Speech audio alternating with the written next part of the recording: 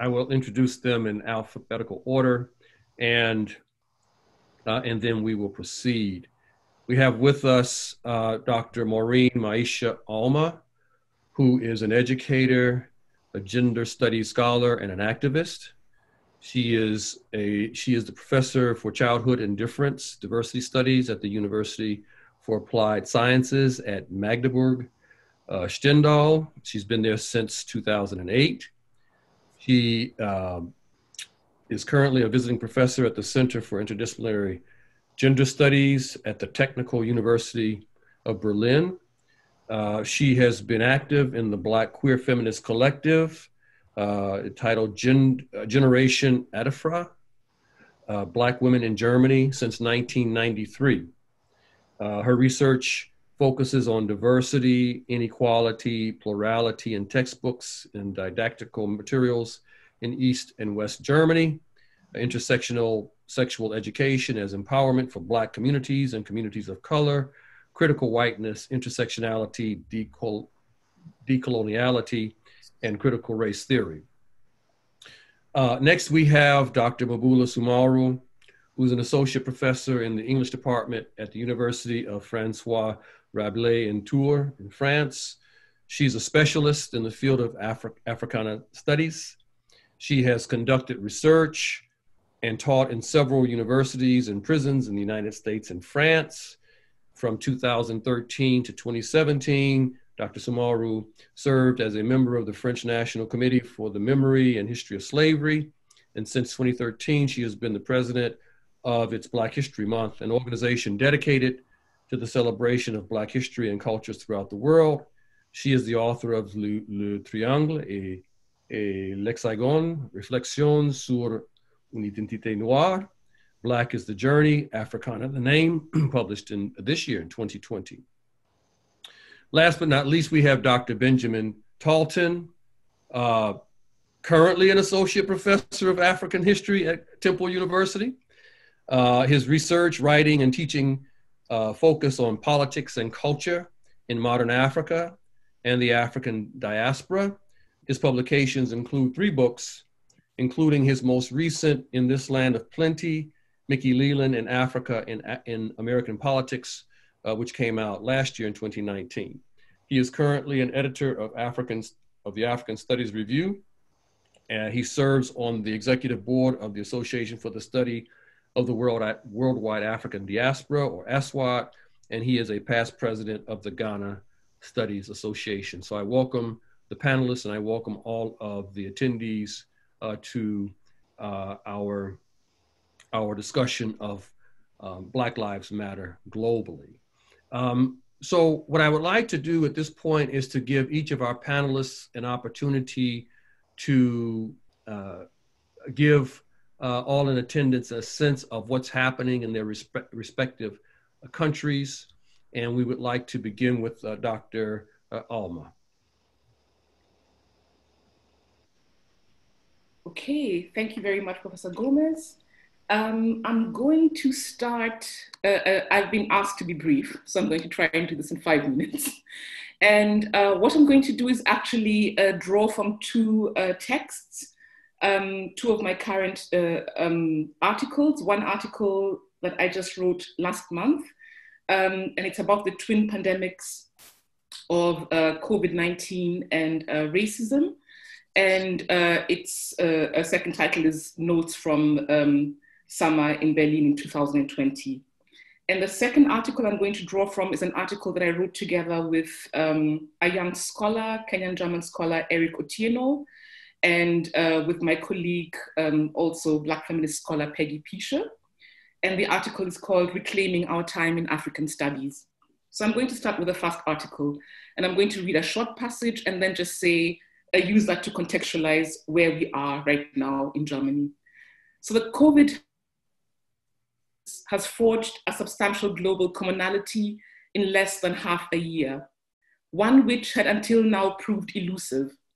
Multiple social movements had tried again and again to initiate this transnational level of shared aims and had consequently the convergence of a highly contagious traveling virus, relentless social media activism, the hypervisibility of a global death count, the beginning collapse of populist feel-good political economies, and the breakthrough of the Black Lives Matter movement, activist philosophy, has effectively set the stage for settlement, whose trajectory we are yet to witness.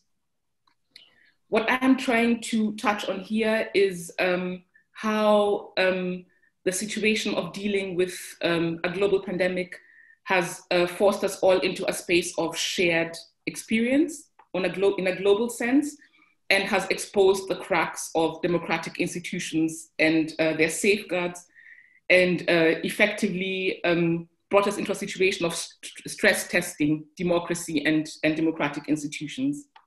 For Germany, this has played out especially since late May, I think it was May the 26th, when 46-year-old George Floyd was killed in Minneapolis, and we watched a video broadcasted by the 17-year-old Daniela Frazier, and this set off a wave of shock in Germany and resulted in Black Lives Matter protests in over 20 cities, both in East and West Germany. So what we see here is on the side of the movement of people of color and of people of Germans of African heritage and of people of African heritage in Germany is the recognition. It's a powerful reference and a recognition discourse that is kind of breaking through and having a mainstreaming moment. And I think we're going to talk later with my fellow panelists, with Maboula and with Ben, about the pros and cons of mainstreaming. So in actual fact, there have been Black Lives Matter protests in Berlin since 2015. So about 2 years after the initiation of the Black Lives Matter movement, by Alicia Garza and Opal Tometi and last name that I'm... Thank you, Patrice Callas Khan-Kulor. Okay, thank you. Maboula, thank you so much. So this is, what has happened in Germany is that we have been working in a movement of people of color and people of African heritage, and we have been protesting institutionalized anti-Blackness. And the Black Lives Matter movement has been demonized so far. It's been demonized in the North American context for quite a while, and it's been demonized in Germany as well, with different lenses. I think in the North American context, there was something about it being Marxist that is not an issue in Germany or in Europe. And in Germany, it was more about it being anti-white. And we've been trying to have this debate about being pro-Black does not mean being anti-white. It just means pointing out the normalization of institutionalized anti-Blackness. So that's the one side. And I'm going to end the first part of my impulse by building the bridge across from the mainstreaming to what we hope it's going to be able to form, which is an infrastructure, a critical infrastructure. So just to finish the point on the mainstreaming of hashtag Black Lives Matter, one of the experiences that we have as a Black feminist, queer feminist organization, Generation Adefra, we're 30 years old.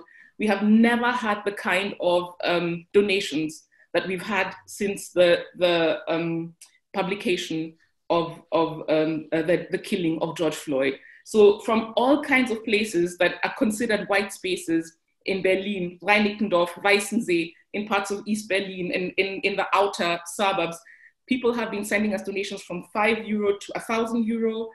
People who have microbreweries have been sending us their week's takings and asking us for another Black and people of color group whom they can send the next week's takings to support the work we're doing. And this work being trying to strive for the equality, for equal protection, equal safety of people of African heritage. So that's the one materialization that we're dealing with. And there's something about empathy in the public discourse that's there. But on the other hand, we also have these huge protests, the Black Lives Matter marches, which were attended by millions during the COVID crisis. So about 4 million at one march. And we had white groups or white people who are merchandising Black Lives Matter merchandise and didn't really know much about the movement, but now they're selling t-shirts at high prices. So that's the other part of the equation. So the last thing I want to say in this first round is that in the text that we wrote together, Reclaiming Our Time in African Studies, it's a text that's going to be published anytime now. It's in the Critical African Studies Journal, and it's in a special edition that's called Decolonizing African Studies.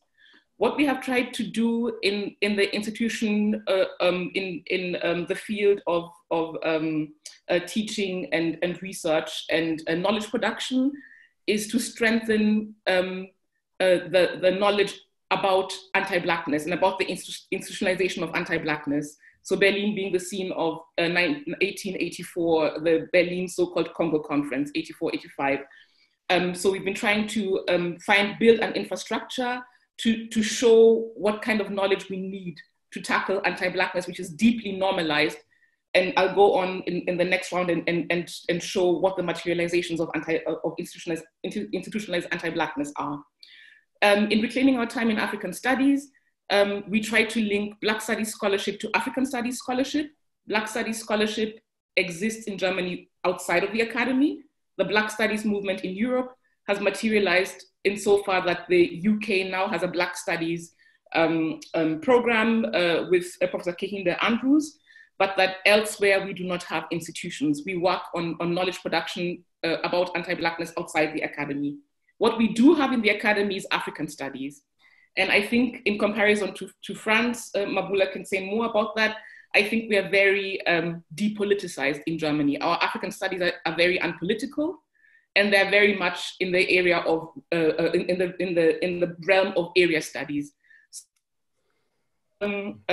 Scholars of African heritage, we wrote this text to make as a call of action to say that we want to repoliticize African studies, and that's the idea of reclamation that's behind it. So we want to bring the aspect of decoloniality, but we also want to speak about what our position is as scholars of African heritage within African studies, which is a situation in which many scholars endure harm. I'm going to stop there for now and pass on to the next panelist. Thank you. Thank you, Dr. Auma. Professor Soumahoro. My turn. So hello, everyone. Thank you, Maureen, for some of the issues you have raised, and I'm sure we can have a fruitful conversation about the plight of African studies within French and German academies. So to talk about France right now, what we can say since the public killing of George Floyd by the police in Minneapolis, I think this event, just because it was heavily covered by the, on social media, but also in mainstream media, was used as an opportunity by a committee fighting for, justice in a case of police brutality, based on the killing of a man of Malian descent by the name of Adama Traoré, who was killed not by the police, but by the gendarme. The gendarme is the police force of the army. Adama Traoré was killed in a Parisian suburb back in 2016. And since 2016, there have been mobilization, marches, protests, demanding justice and a fair trial for the people who were involved in the death of Adama Traoré. So this is how the committee Justice for Adama was created. And this committee, as I said, has been marching since 2016.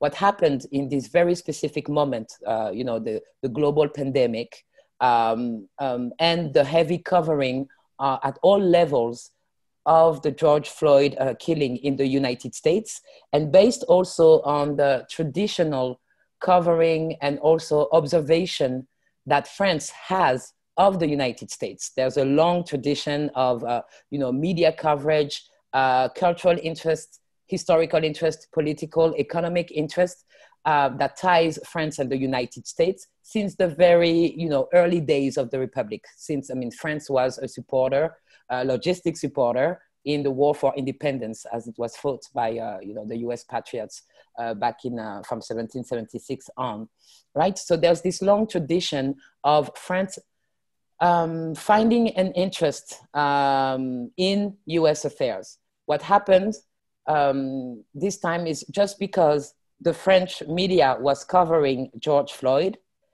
the moment was created for the Justice for Adama committee to force France to look at cases of police brutality that were happening in hexagonal France. And I'm insisting on these characteristic hexagonal France.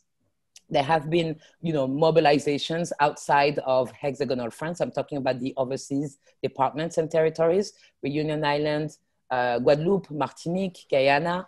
So all those, former colonies that are no longer colonies, but are still part of the French nation somehow. So there's always a difference between what happens in the hexagon and what happens overseas. Just like there's always a difference between what happens within cities and outside of the cities in the suburb, right? The center and the peripheries, wherever they may be located. So the opportunity of the George Floyd media covering and the general unrest it created in the United States and throughout the world helped the Justice Adama Committee to draw greater attention to what they were fighting for and the demand that they were having towards the justice system, that is to say, a fair trial, and at least a serious investigation that would give answers to the family and accounting for the death of this young man. So what happened? What followed is that Assa Traoré, who's been organizing since the death of her brother, organized a march on June 2nd in Paris in front of a court of justice, and thousands of people came. And that was highly unexpected by let's say, the institutions, mainstream, politicians. And so there was a lot of media coverage of this march. There was a second march organized in Paris somewhere on the 13th of June. And again, thousands of people, dozens of thousands of people gathered, not only in Paris, but also in the rest of France. And this was in solidarity with the issue of police brutality in the United States, but it was also in solidarity with all the victims of police brutality in France. So because those great mobilizations, because so many people were involved, the media, the institutions, political debates had to wonder publicly, had to incorporate in the public discourse the issue of police brutality that is tightly connected to the issue of racialization and racism in France. Racialization and racism have been taboo questions in France. They have been taboo questions in French history, only in hexagonal France, because we know that because France was an empire, because France held colonies. We know that the connection, the logical connection between imperialism, colonialism, racialization and racism. But I think that because of this dichotomy between the hexagon and the overseas departments, whether we're talking about today or the colonies of the past, made it possible in the national psyche to, let's say, stay away or to shun the racial question. Now this is no longer possible, but I'm not saying that this is a new question in hexagonal France even, because we could go back to the post-war immigration when people from the former colonies or from the departments that are still part of the French nation, people who migrated to hexagonal France, and we know that from the 60s on, there has been a series of racial crimes, for instance, or cases of police brutality. But even in that moment, we're still talking about either the colonial moment, even located within hexagonal France, or the recently post-colonial moment. And when we're talking about the racist crimes or the police brutality cases of the 60s and the 70s, we're talking about immigrants or people who are not French nationals. The shift that has occurred since the 1970s and really early 1980s is that there has been a continuation of police brutality, race, hate crimes and racist crimes. But now the people who are mobilizing are not mobilizing, let's say, to express their demand of justice even for colonial subjects, or justice for in the treatment of the territory they belong to. They are talking from within. They are talking as French citizens. So what we're really talking about now is the meaning of this perhaps more recent French citizenship, and French citizenship that has been racialized. When the Fifth Republic, just like other republics, I mean, the Fifth Republic is the fifth constitution, and this is the constitution we find ourselves under currently in France since 1958. The Fifth Republic declares itself, colorblind, and doesn't pay any attention to, race, religion, what can I say? Sex. It's not even gender. It says sex. Yes. So it's impossible to have serious public conversations about race because race is not supposed to exist, and race is not, let's say, a useful or relevant tool of analysis for, in French sociology, in French history. The mobilizations of June 2020 have completely shattered that.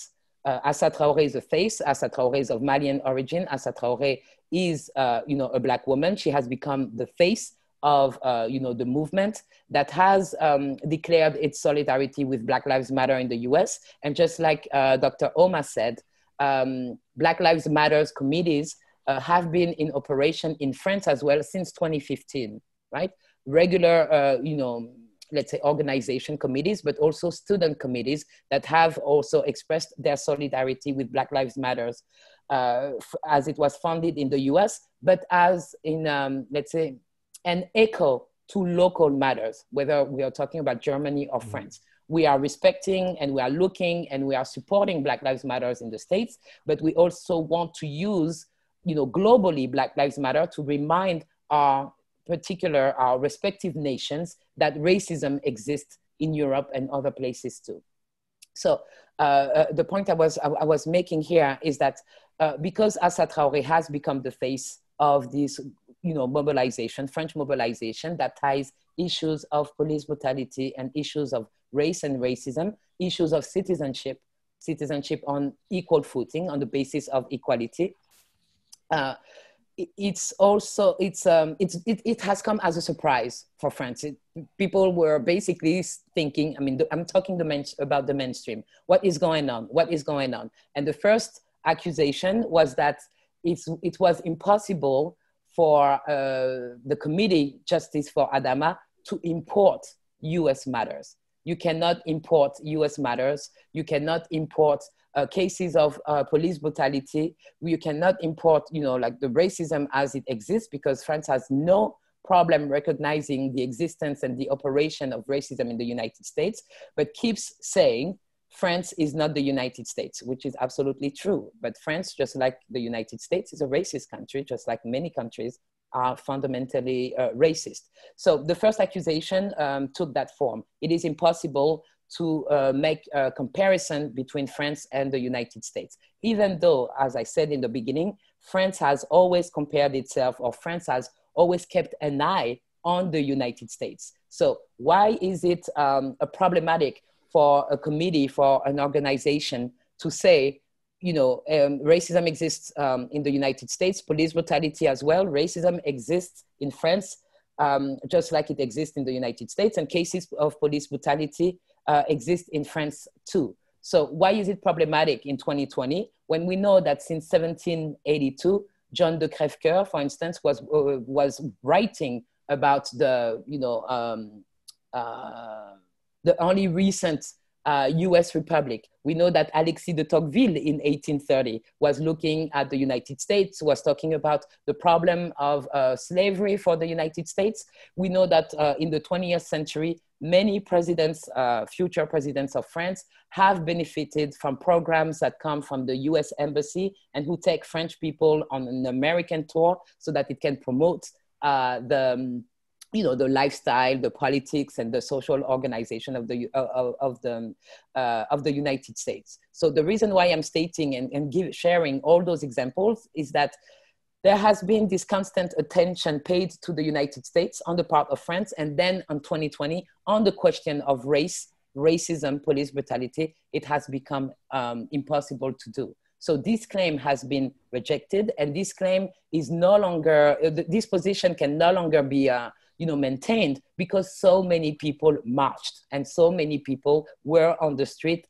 people of different colors, people of different racial identities, took out the streets to express their support in the claim made by the committee Justice for Adama Traoré. So what it has triggered since then is a series of conversation about racism in all its forms. Islamophobia, for instance, is one of the latest expressions of the French citizen, the French racism. All that in the context of the trial of the Charlie Hebdo attacks, the terrorist attacks of 2015. The trial for these attacks just opened, I think, 1 or 2 weeks ago, and is going to be on for 49 days. So we are really at a moment of high tensions, of heated debates around what it means to be a French citizen. You're supposed to be a French citizen if you were a supporter of Charlie Hebdo, if you cried and if you marched for Charlie Hebdo, and you are deemed a non-citizen or an unwilling, ungrateful citizen if you march for Adama Traoré on the steps, following the steps of the Committee for Justice for Adama, which is only the latest expression of mobilization around issues of police brutality and racism. Assa Traoré stands on the shoulder of the people who have, existed since 1983, and the first major march against, it was against racism and for justice, and that was 1983, a march that left from Marseille, the south of France, to reach Paris. So since then, there have been a lot of issues discussed. Illegal aliens, what was called double sentencing, people of foreign origins who, once they were found guilty of a crime, of a felony, they were arrested and serving a sentence in French prisons. And after serving their sentences, they were sent back to their country of origin that sometimes they didn't know. So this is what I want to say. This is maybe the general overview of the moment. Thank you, Professor Soumahoro. Dr. Talton.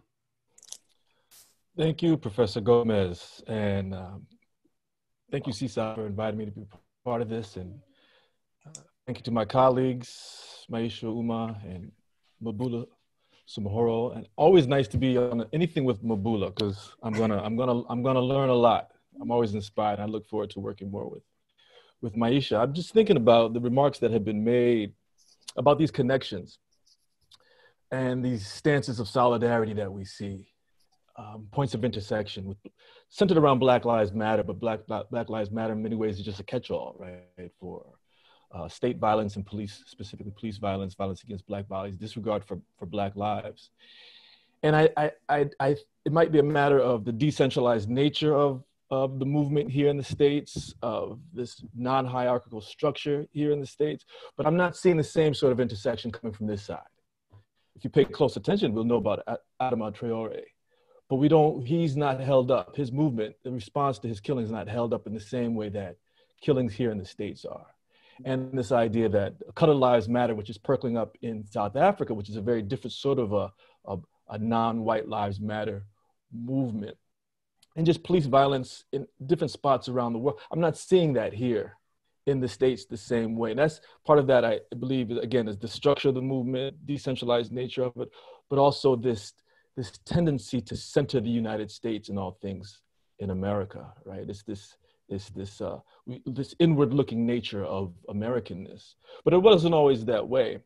And I'm, again, just listening to what my colleagues have said and just thinking back to when they say Black Lives Matter is not your grandfather's protest movement, but I think we need a little bit of that grandfather protest movement in there, or grandmother's even more so, movement in there.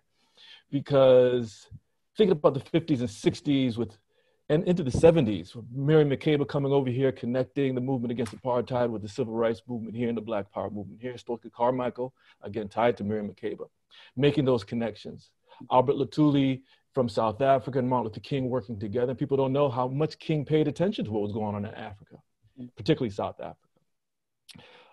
Tom Mboya coming over here several times before he even entered the government of Jomo Kenyatta, making those connections between the liberation struggle here and the struggle against white minority rule in Southern Africa. So we're doing this US centeredness now, but that has not been our history. So one thing I aspire toward is a greater engagement with the world from the US in the ways that I hear from what you all are presenting this morning or this afternoon for you all, coming out of Europe and coming out of Africa. But let me just briefly give a sense of the lay of the land as I see it from the US. And I'm sitting in Brooklyn, recognizing that Brooklyn, New York is the US, but doesn't represent the US. But I'll try to tap into some of the things going on. The central point I want to make is that what we've proven since the tragic killing of George Floyd, even going back to 2014, is that movements matter, protest matters. It does make a difference. People would say, okay, what are you accomplishing with that? But to my eyes, it's made a difference. And we see there are ongoing, the protests are ongoing. Portland is still going on. Louisville is still going on. Minneapolis, Kenosha, they're still active. And I'm glancing at my phone because I know today, at some point I'm refreshing because the grand jury verdict for Breonna Taylor is coming out today. And so I just got a text, it's at 1:30, so I could stop looking at my phone. So we'll see what happens. But we see the ways in which they know protests matter, or the state, these cities know that protests matter as symbols, as transformative agents, because the ways in which they show force against that, right? The militarization of police responses to nonviolent protests demonstrate that they matter. The theatrics of power show that it matters, sending the signal that these protests are dangerous, sending the signal that these protests are bad, sending the signal that police lives are in danger from these protests. And they're arming up in Louisville right now in anticipation of protests in response to the verdict from this grand jury around Breonna Taylor. So this and they know the cameras are rolling. So it's theater in the face of nonviolent protests. So that sends the signal that protests matter. But just here in New York, which is very different from Louisville and Portland and Kenosha, the protests are continuing as I see them. We see, they're smaller in scale, largely white. We have joggers for justice and bikers for justice. They will pop up. What's fascinating though, and this is what's very different from 2014, 2016, in windows, even in gentrified neighborhoods, we see Black Lives Matter. Murals that say Black Lives Matter. The streets painted with yellow letters, Black Lives Matter. And this is a new phenomenon. This is just since George Floyd. So we see the protests matter in the way that they're changing the narrative around police violence. But at the same time here in New York, we have a police department that is majority non-white, or at least approaching majority non-white. But there's this police union headed by Pat Lynch, who's endorsed Donald Trump, who is fueling this narrative of anarchy in the streets of New York City, which there are not, it is not, but just supporting this Trump narrative of chaos in the streets, and that blue lives matter, and that the police are under threat, and that BLM is a terrorist organization. And I believe coming from him, not necessarily mandating, but suggesting, encouraging that police officers don't wear masks. And to me, that is so telling. In a city where masks are normal, in the protests, we're wearing masks. In coffee shops, we're wearing masks. Walking down the streets, you pull your mask up when people pass you. But the police officers are not wearing masks. Even as they're patrolling these nonviolent protests, they're unmasked, putting our lives in danger, I believe, but also sending the signal that they're different from us, they're apart from us, they're exceptional from us. So I think that's telling. That's telling. And we also see that, just moving beyond New York, these protests matter with this grand jury meeting. Protests matter with the 12 million plus settlement that Breonna Taylor's estate has received. I don't believe that would have been the case without these protests. And also just the conversation around remaking public safety, reimagining public safety. We could call it defunding the police, which we can have a conversation about maybe a little later on. But I don't think 2 months ago, we would have been discussing defund the police in the United States of America. I think it was a non-starter. We also have this powerful response from athletes. Now, there's this long tradition of African-American athletes responding to injustice in the United States. But here, they're really using their social media platform, boycotting tennis matches, boycotting games, and in response, again, the power of protests, getting these NBA owners to open up the arenas for voting, which is fantastic. Because as we know, voting in the United States is a big challenge. And also we see the basketball players with Black Lives Matters on their jerseys and I Can't Breathe and making these statements, say her name, Breonna Taylor. This is protest, and it's a powerful moment. Again, the power of protests here in New York with the repeal of 50A, which is this law that says that we don't reveal police records of misconduct of any nature, which is shocking. These are public servants, public employees paid for by New York State tax funds, and we can't see when they have misbehaved. We can't see how well they're performing in their job that we are paying for. It's just shocking.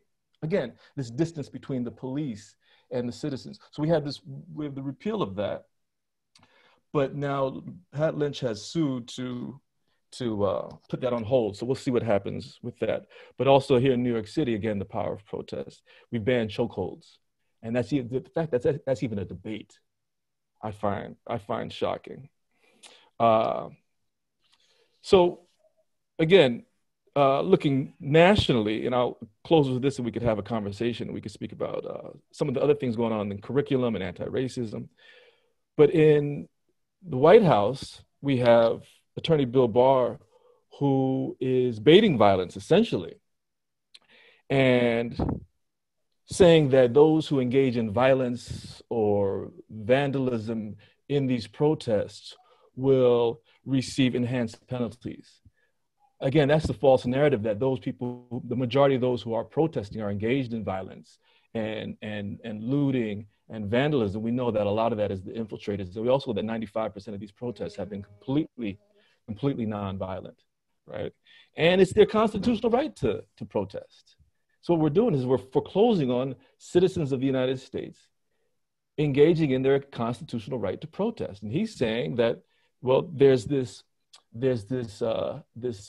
inherent violence to the state and to police with these protests, signaling that they are necessarily bad and that police are at threat. It's this chilling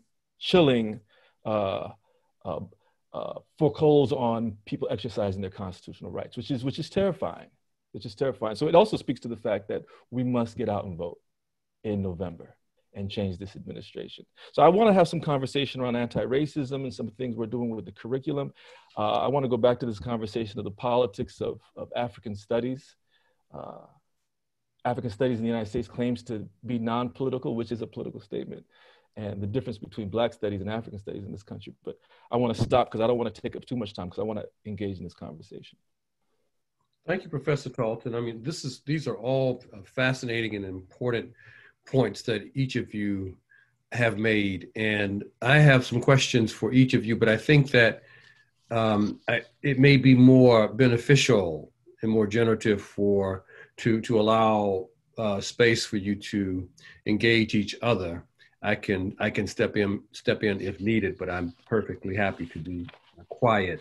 I want to return then to Professor Auma and give her an opportunity to provide us with reflections on what has been said, as well as further reflections on what's happening in Germany and, if she wishes, elsewhere in Europe. All right. Thank you again, Professor Gomez and my colleagues again. I'm going to be informal and just say Maboula and Ben. My head is buzzing on what I want to touch on with all of you. So I'd like to add one thing to what I presented and then come to my questions that I have for Ben and Maboula. The surprising thing that's going on in Germany right now. Let me catch up. the surprising thing happening right now, or what has surprised me in these crazy times when nothing surprises me, is the protests, the conservative protests, where they tried to breach the parliament in Berlin the other day, the Reichstag. You probably saw those pictures. There's also been memes and spin-offs that I'm not going to go into, but Twitter, it's obviously something that material for Twitter. So these conservative protests are extremely surprising on the one hand, because the issue of democracy and of democratic institutions in Germany has been very much within the narrative of enlightenment and rationality.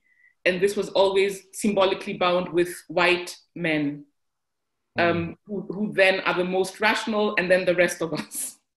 So it's interesting to see how this materialization is challenging that notion and making us look towards new concepts of civic education. So to break it down a little bit more and to connect it, especially now to what you were touching on, Ben, at least that's how I read the current situation on the mobilization to vote, is that actually the problematic groups who have little respect for democratic institutions are actually white men in the age between 18 to 45.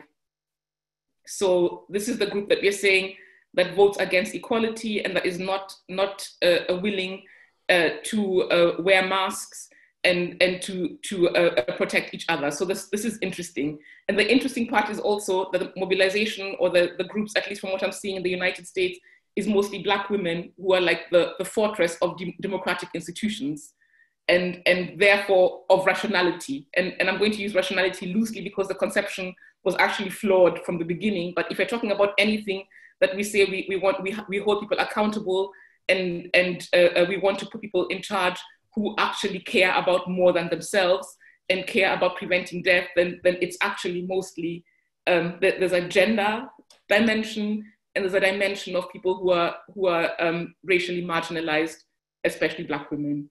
So that's one thing that's been surprising to me in Germany, that we're at the point where we're saying the problematic group is actually white men. It's interesting to arrive at this point, because civic education always targeted people who are outside of whiteness, and now we're at this point. And then now to come to my questions. Maboula, you talked about the whole question of the taboo of speaking about race and racism in France. That has been my experience from an inter-European perspective, that every time we start talking about race with people who come from the context of hexagonal France, then there's this whole thing about, no, there's no race, it's all class. And we know there's race. So it's an interesting inflection point to be at the point where we begin to negotiate, how do we talk about racial marginalization and institutionalized anti-Blackness? How do we talk about, and this is the thing about the COVID crisis, how do we talk about institutionalized negligence? Who is dying? In France, from what I hear, it's specific regions, inner city regions, and Berlin is the same thing.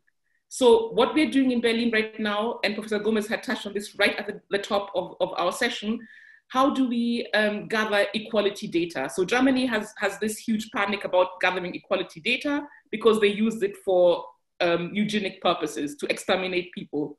So we are right to be uncomfortable about gathering data. But we are at an inflection point where Berlin is beginning to collect equality data. And this equality data is beginning to look at, are you racially marginalized? So at the moment, we are speaking, one of the largest studies called the Afro Census has been put into effect. I took part in this study, obviously, as a participant, and it's from our anti-discrimination, our federal anti-discrimination board that is now trying to make fast steps and look at what is the situation of Germans of African heritage, or people of African heritage in Germany, and across different areas. And with the COVID crisis, there's going to be disaggregated data that looks at where do people of African heritage mostly live? We are forced to live in these areas. In what kind of jobs do we work? Because we are forced to work in these jobs, where many of us are essential workers, many of us cannot work from home offices. This data is being gathered in reports within the context of the UN decade for people of African heritage. We're at the midpoint of this UN decade. It began in 2015. It goes on until 2020. This is where we are right now. And I would support Maboula's thesis at that point, where you said it's possible to have these conversations, which was so taboo. We've been able to speak about race, but we have not been able to speak about equality data. And we're at the point where we can speak about equality data, and it has been sped up. It's been mobilized by the situation with the COVID crisis, because we can see that people in areas of smog and poor air conditions, where mostly racially marginalized people are living, those are the areas where your rate of infection is very high, and then the rate of your illness being very severe is also very high. And also mirroring France, my questions are very associative. I'm going to leave you the work of finding my questions within my ruminations. We're at the point in Germany where we're debating on the national stage about eliminating the category race from the constitution. Our constitution is called the Grundgesetz. This is Article 3 of our constitution. And this article says all people are equal, and no one should have preferential treatment or detrimental treatment because of, and then they say gender, disability status, and race, because of their race. And then this is where conservatism and politics on the left come together without wanting to get into a merger. Very conservative people are saying, cross race out of it, then we never have to speak about race again. And people who are very much on the left are saying all people are created equal, and saying that race, someone has a race, means that we actually believe in something that is not substantial theoretically. So we are in this wrestling process of trying to say, we wanted to still say racist discrimination.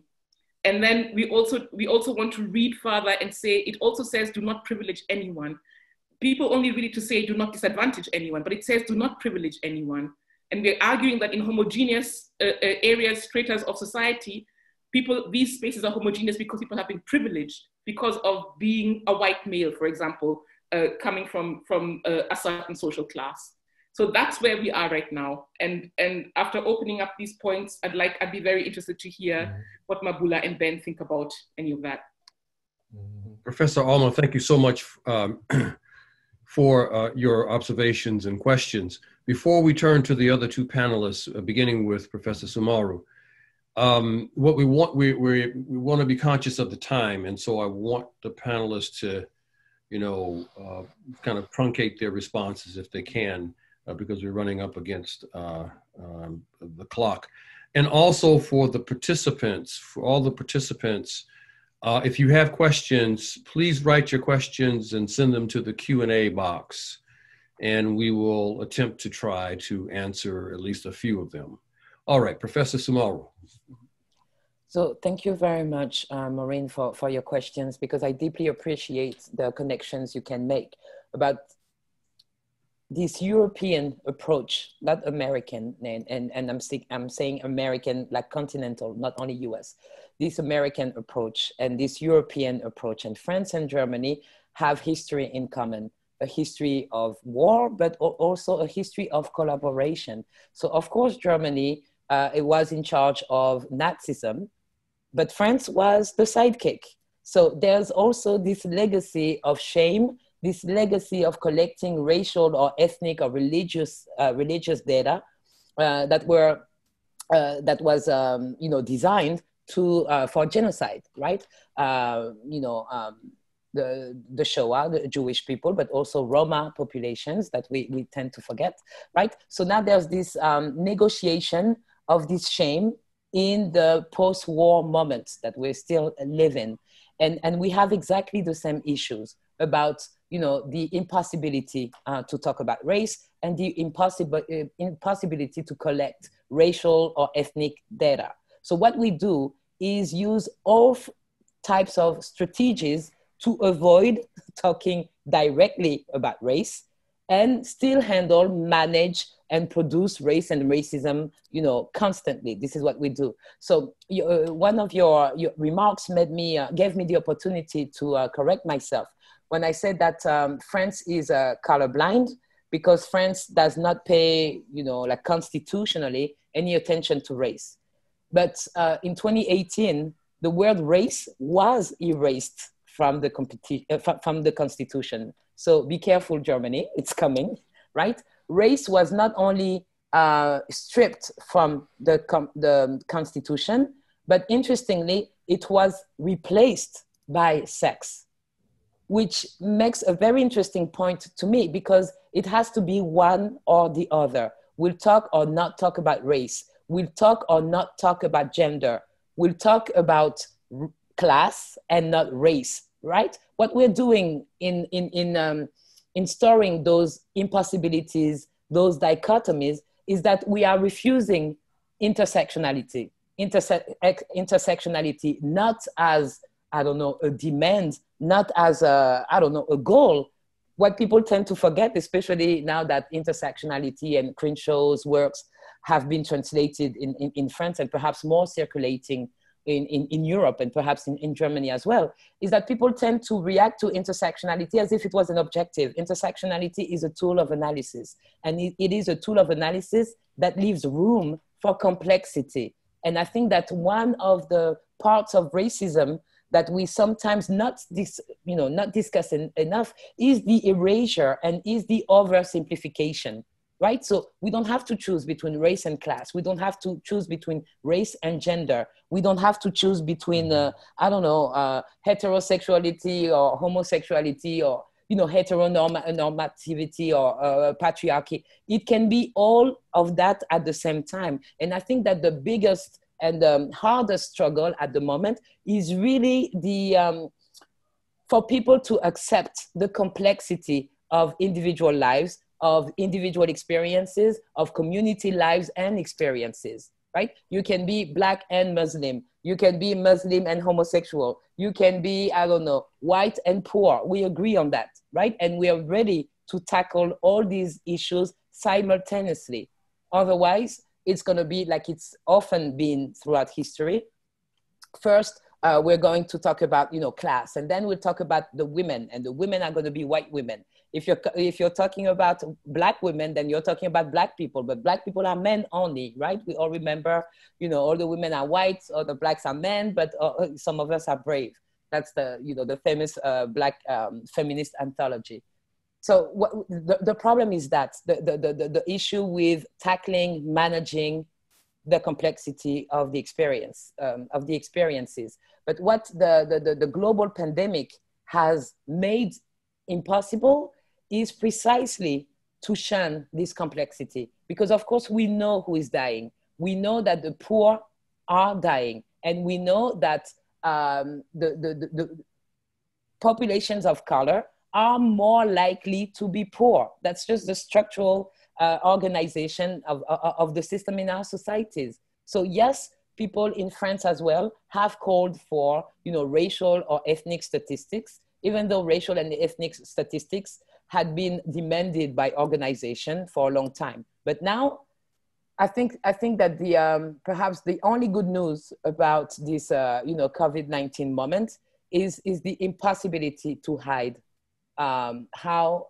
the societies, how the structure of our societies operate.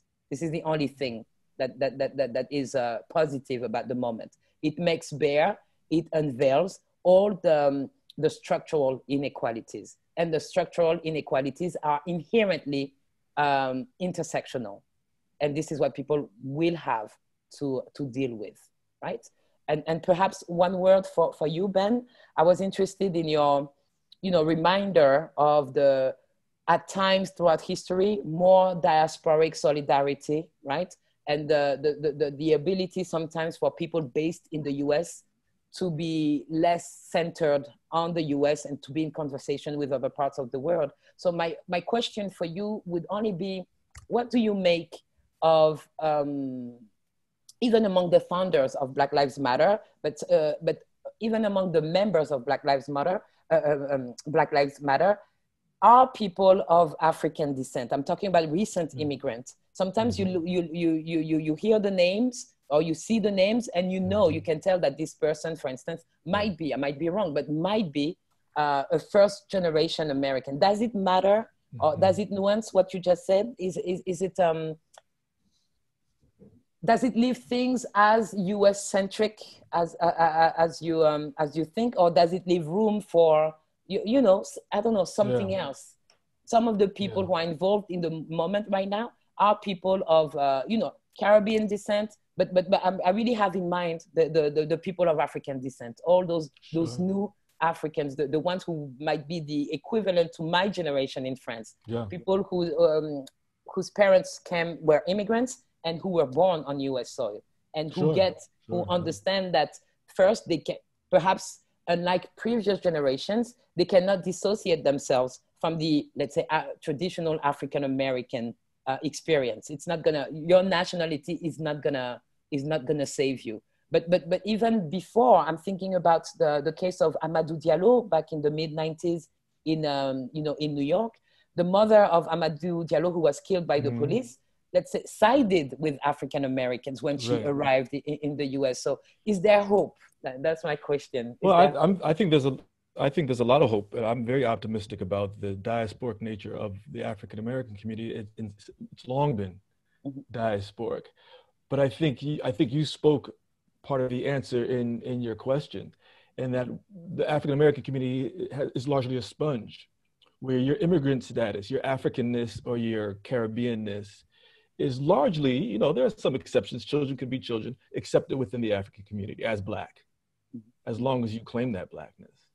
And so many of the activists I see, you're right, many of them, you see that the name, okay, they or their parents come from the continent, or Caribbean is a little harder to capture. And here in New York, the assumption is that parents are probably from the Caribbean, but I think is that that's not the issue here. And so it still becomes the US, because your Africanness is not under attack. It's the Blackness that's under attack within this American context. So I think there is that positive, but you're right. Many of the people at the forefront are of either immigrants or children of immigrants, which is beautiful. But I think that's part of the African American experience. I also want to point to another positive very, very quickly. I love this idea of women as the fortress of democratic institutions. Maisha, that's fantastic. Not that it's something I haven't thought about, but to phrase it in that way, I think we need to repeat it, because it is that way and has long been that way. Very important, and accepting the complexity. I want to ask you all, what we have here in the United States that I suggest is different than in Europe, and you can push back. Race has been at the center of these conversations recently, in part because we have independent Black institutions here in ways that you all don't in Europe. So even if white media establishments aren't discussing it, even if government institutions aren't discussing it, we have HBCUs, we have civil rights organizations, long-standing civil rights law firms, activist organizations that are long-standing. We have our churches that are discussing these issues. And we have a robust community of Black journalists that have been writing about these, right?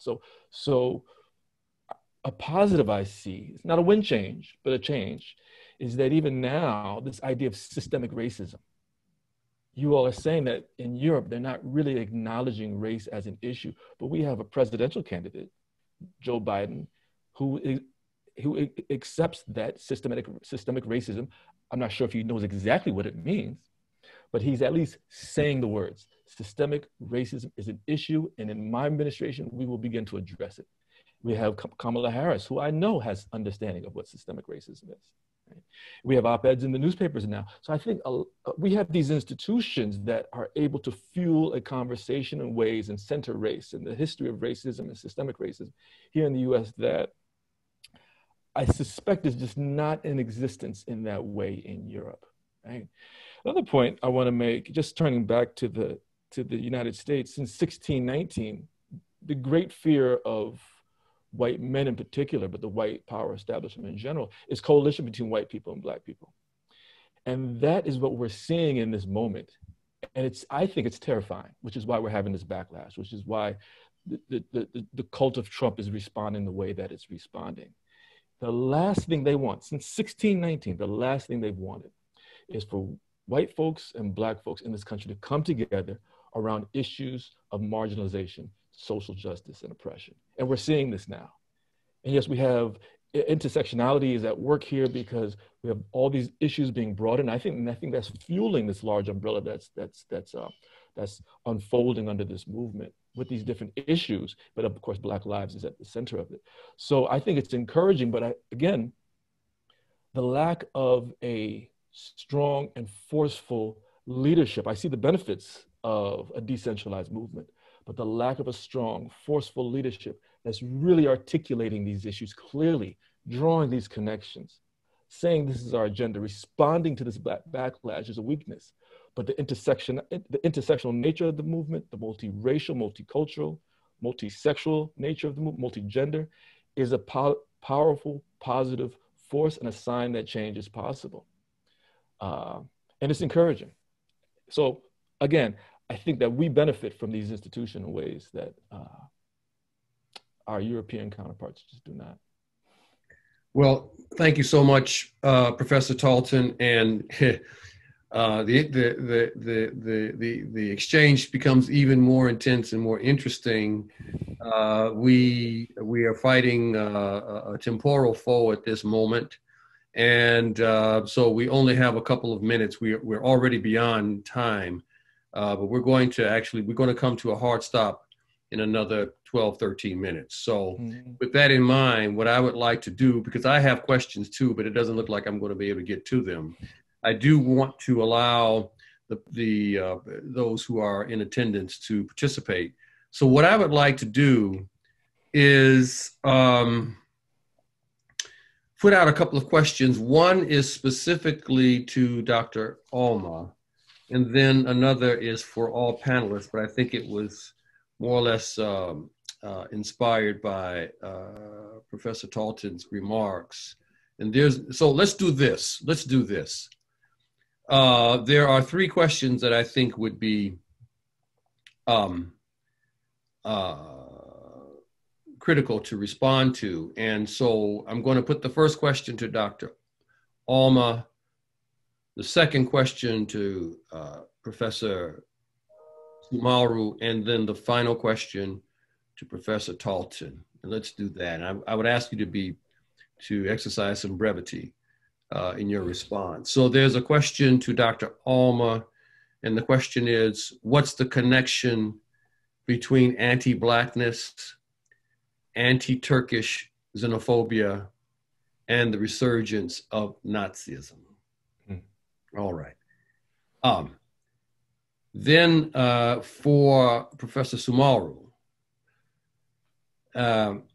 because race discussions are made invisible by discussions of class in Europe, do you think that Marx becomes a barrier in addressing issues of race in hexagonal France with the traditional emphasis on class? Do you see Marx being used in a conservative way to make race invisible? This is a multiple question. Do you have that thus far, Professor Soumahoro? And she's supposed to be brief? And she's supposed, yes, all of you are supposed to be brief. And the final part of this question is, have leftist movements moved away from Marx because of this? Okay, and for Professor Talton, the question is, considering the solidarity reference and the earlier mention of Tom Mboya and his work with Dr. King, how can greater alliances be fostered with the Congressional Black Caucus in the US and the few legislators of African descent in France and Germany like Karamba Jabi? We need more of these alliances reaching around the world to support and highlight each other. Others are doing it and are better off politically from those alliances. It's crucial. All right. So I think that's all we'll be able to entertain. Professor Auma. Okay, thank you again. I'm going to try and keep it really brief. I'm glad to hear Karamba Diaby's name being mentioned because he's one of our very few parliament members on the federal stage of African heritage. So to my question was about the connections between anti-Blackness, anti-Muslim racism is what we call it, and racism against other racially marginalized groups. I'm guessing Sinti and Roma. That's what our coalition in Germany is. So I'm going to use two pointers. One, I put the address of the URL, the link to the text that I spoke about in the chat. And if you read that text, you're going to see what I speak about institutionalized negligence, about how hate crimes and also far right or racist murders against the groups that have been named, because the last incident was in February in a shisha bar in Hanau, where 9 folks were killed. 3 of them were Sinti and Roma. I think 3 of them were Kurdish. Another number was people of color. And in this being targeted as people whose lives are disposable and who are then made the reference for why white-centric power is being is now being shifted. It's those are the bodies that are being made the target, and that's why we connect anti-Blackness to anti-Muslim racism and also to racism against Sinti and Roma. So that would be one reference, and the last reference would be there's a text from Yasemin Yildiz. It's called "No Address in Germany." And Yasemin Yildiz is in the States. She's a professor in the States. She's a Turkish German. We call it hyphen German, other Germans, whatever. So it's Germans of color. And what she actually, how I interpret her work, because I use her work to analyze children's literature and to analyze how demonization of racially marginalized groups is normalized already in the stages of childhood. How do we start marginalizing Sinti and Roma as criminals in Enid Blyton's children's literature and in other children's literature? So what I'm doing is that using Yasemin Yildiz's work, she says we have no address in Germany. All of us who are racially marked, we have no address, because the person who's always being addressed is the white-centric person. So we are all citizens, but only white citizens are being addressed, and they're being taught about us. So in children's literature, what we're seeing is that white children are normalized at a very early age. They're taught about the inferiority, the barbaricness, the criminalness, and the pathology of, for example, Roma and Sinti families whose children should be taken away. And this is what Yasemin Yildiz means. She uses different material than I use, but what she's trying to say is that the tactics and strategies about how we appear as racially marked people in these different media, including children's media, is not to address us, but to address white-centric public and tell them about us, so that we then become the known monster, the inferiorized and demonized other. And one of the highest points of this was on the Sylvester, on the change of the year between 2015 and 2016 in Cologne, when young men of color were demonized as assaulting white women. And what a very racist term came up that said intensive criminals. The term is Nafri in German, and it says North African intensive criminals. So that's the link. The link is that we are not addressed, but the white-centric public is addressed to tell them about us so that they recognize us as demons, as monsters. Thank you, Dr. Auma. Professor Soumahoro. So I hope I can be brief, but the question that was asked is a very, very important question in the French context, because we've mentioned, I think it was Ben, we mentioned the moment of social turmoil and upheaval that comes hand in hand with the backlash. And in France, the backlash has come, let's say, from the traditional right, from the far right, but the backlash is also coming from the left and from the white liberals. And the white liberals are the ones who are clinging to Marx and Marxism. So I don't have a problem, and I don't think there's a problem with Marx. What we need to understand, what everybody needs to accept, is that Marxist analysis can be completed with you know, people, intellectuals, activists, you know, scholars, you know, thinkers, writers, even people who have thought about race, because race exists and needs to be taken into account. And some of those people, and I'm thinking about, you know, people of color, they have engaged Marx. They have, you know, incorporated sometimes Marxism. They have sometimes rejected Marxist analysis, right? So I don't think that Marx in himself is a problem. I think that elevating his analysis as the only way to conceptualize, to address, to understand the world and social dynamics is incredible. And I think that and unsustainable. And I think to have the luxury to rely on class analysis is also, it's a privilege that only white people can benefit from. Like that in your experience as a, you know, negatively racialized individual, it can never be class only.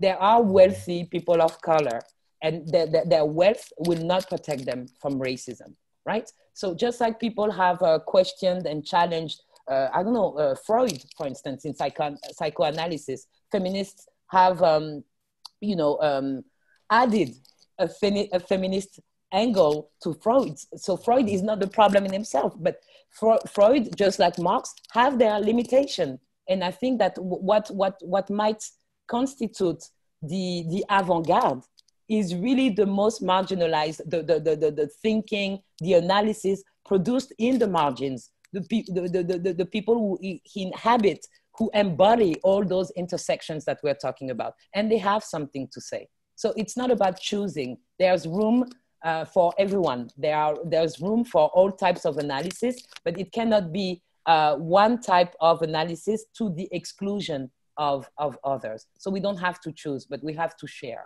We have to share. Marx is not a problem, but Marx is not a god. Marx is not all-knowing, and there needs to be more. That's all. That's all. It's not a rejection of Marx. We know. It's just that it's the narrative, the analysis is incomplete. It is incomplete. And this is what people need to understand. Thank you, Professor Soumahoro. Dr. Talton. Thank you both for those answers. That was really very rich and illuminating. I'm just thinking about the nature of the question. I don't want to come off as nostalgic or romantic about the liberation movements of the 50s, 60s, and 70s. I know they were flawed, but I think they were instructive in how people organized and brought the third world, in the political sense, the third world. And I include African Americans and Caribbean in the third world, in the political ideological positionality, sense of the word, of the term, not a developmentalist sense. One of the ways that there was this coalition building and solidarity was forms such as what we're having here, that Professor Gomez has organized. So we're sitting in different parts of the world, but we're in conversation, and we're looking at points of intersection in our ideas, in our movements. And there was more of that, I believe. And it's not to say that it doesn't happen today, but there was more of that in the past, but not just with scholars and intellectuals, but with artists, activists, and again, politicians as well, who would be brought into these conversations. And the only way that in this country, the Black Caucus in the late 70s and 80s, Black Caucus in Congress was so forceful on issues in the Caribbean and issues in Africa was because the intellectuals and activists and artists on the ground were pushing them to be that way. And so they had the freedom because their constituents held those positions. So they were free to have those positions. And they really came out of these communities. They reflected these constituencies. It's less so today. But I think more forums of this nature broadened to include a diversity of backgrounds from the diaspora, from Africa, I think would fuel greater common cause and solidarity. But a final note though, on this point that I was making earlier about curricula. And I'm seeing here in New York City, there's this call for anti-racist curriculum. They're reevaluating their curricula to include books about Black lives, issues about Black lives, opening students' minds and teachers' minds to white privilege and encouraging or fostering a sense of anti-racism. And I encourage that. But I think the difficulty is that becomes more self-help it's a corrective for who you are, right? It's like you recognize that you are racist and then become anti-racist. And that's the solution for racism, okay? I think that's the first step. But what that ignores is that racism is the system. Racism, capitalism, imperialism are racist. Global capitalism was founded and fueled on the lives of Black bodies in the lands of Native people. Now, when you bring that in, that's the backlash. So Nicole Hannah-Jones and here in the States tried to do that with her 1619 project, and you see the backlash. But that's the hard work we need to do in the education system. It's not about tweaking. It's a long-term project. And we need to have meetings like this to really restructure how we think about the relationship between race, imperialism, capitalism, and our modern systems today. And then we'll really understand systemic racism. But it's hard work. It's not about just reading Ralph Ellison, but read Ralph Ellison, but that's not going to do it. Professor Talton, thank you so much for your remarks. And what our experience for the last hour and 15, 16 minutes has demonstrated and revealed is that we just don't have enough time. This discussion has been rich. It has been highly generative. I've learned a lot. We're just scratching the surface. Clearly, we need the whole day to sit down and just kind of go through these issues, but we don't have that. But this is an ongoing process, and hopefully we will be able to continue this conversation in short order and move towards some sort of resolution. Yeah, we don't want to just revolve around conversation, but we want to actually get at resolving these issues. And so I want to thank once again Professor Auma, Professor Soumahoro, Dr. Ben, for your participation, for your insights, for your reflections. Just a marvelous, wonderful. Every time I'm in the company of Black intellectuals, African folk, I'm just it's just a wonderful, wonderful thing. And I want to thank you for your participation. I want to thank all of those who are with us virtually. This session is being taped and will be made available very shortly on the CSAAD website. So I want to thank everyone once again. I hope everyone has a wonderful day, a wonderful evening, and we go forward. Thank you so much. Thank you, Professor Gomez. Thank you, everyone. Always